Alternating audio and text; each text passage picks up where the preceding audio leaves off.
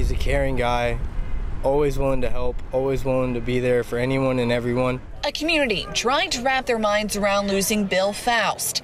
While investigators haven't released his name, friends tell us he was one of the people fatally stabbed Sunday night. You can call him any day or night, any time. He'll pick up and talk to you. He was a pillar in the recovery community and the area's clean and sober softball league. He starts every day with a prayer before we play, and he ends every game with a prayer. We're surrounding ourselves with people in recovery.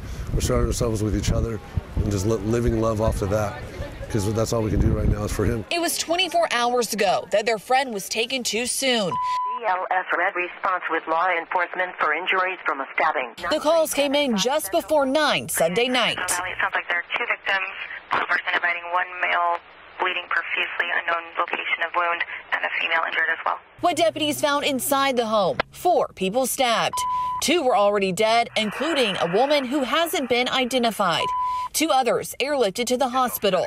But the ones who called 911 made it out unharmed and gave deputies a good suspect description, who arrived in less than 4 minutes. They heard noises off to their left, which turned out to be the suspect crawling through the brush armed with a butcher knife.